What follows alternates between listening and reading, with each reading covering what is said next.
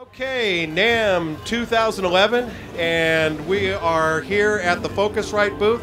Once again, we're going to be talking about REDNet, which looks pretty exciting. Can't wait to hear about this. Yeah, see, I'm from the UK, and apparently we're fairly understated. So when I say that REDNet is going to revolutionize the way the studio exists, the way it works, I really mean that. What is REDNet? Well, Red because of the famous red line that came introduced in 1993 that was famous for mainly looking good but also sounding fantastic and bringing a level of quality and design and build to the studio. So REDNet does the same thing, but the other side of it, the net side, well, that stands for Ethernet.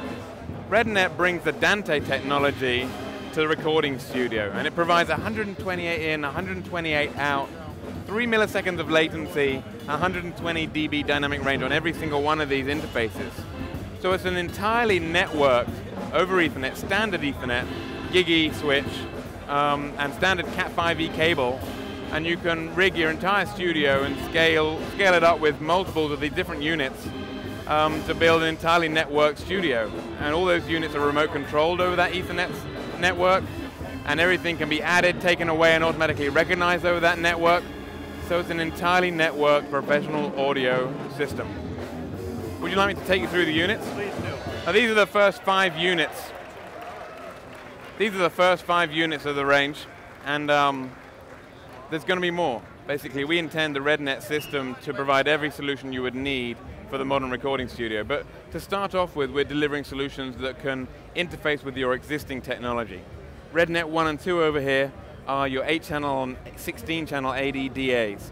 Again, 120 dB dynamic range, jet PLL throughout, 24-bit, 192K, and all the different sample rates between.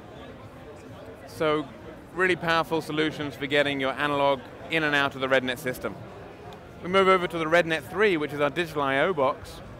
REDNet 3 delivers 32 channels of ADAT, 8 channels of AES EBU, or 2 channels of SPDIF.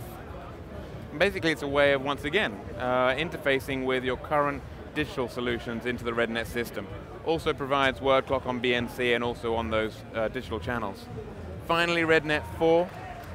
Finally, in terms of the hardware boxes, REDNet 4 is our 8-channel pre, which also offers line level in and 2 DIs on the front. But there's one product I haven't talked about, that's the PCIe card. The PCIe card is the bit that enables that 128 in, 128 out channel count and the low latency. But you can actually work the system without that PCIe card. You can work on their Dante virtual sound card system, which allows you to plug any one of these units or an Ethernet with multiples of these units into the Ethernet port on a laptop or an iMac. The only thing is you kind of increase the latency slightly up to about FireWire levels, so perfectly fine for mixing. And you decrease the channel count to a measly 64 in, 64 out. So probably not too problematic for most people. Now, is this going to be fairly aggressively priced for project studios as well as the bigger studios, or is this a big studio product? This is an extremely aggressively priced solution, I think, as it needs to be. We're trying to bring Focusrite to as many people as we can without compromising on the quality. The REDNet modules and the PCIe card start at around the $1,250 mark and go up to around $2,500.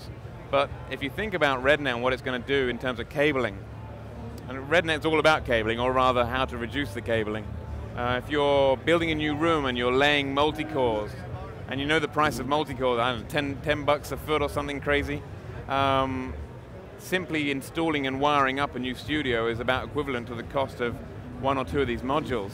So the money you'll save alone in cabling, just because you basically take a single Ethernet cable, and you probably already got an Ethernet port in the studio you want to install, you can put the modules right by the sound source, and it's a single Ethernet cable, so it's all very easy, and every single box is automatically recognized the moment it's attached to the network. And you can just keep adding on to your system. Up to that 128 in, 128 out limit. In fact, that's the limit of operating channels, but ultimately you can have a larger system, you just can't run all those channels simultaneously. And every single one of those boxes is remote controlled as well. And that remote control operates on the same Ethernet cable. There's just one Ethernet network. Amazing. It is amazing. Thank you. Thank you. Not a problem.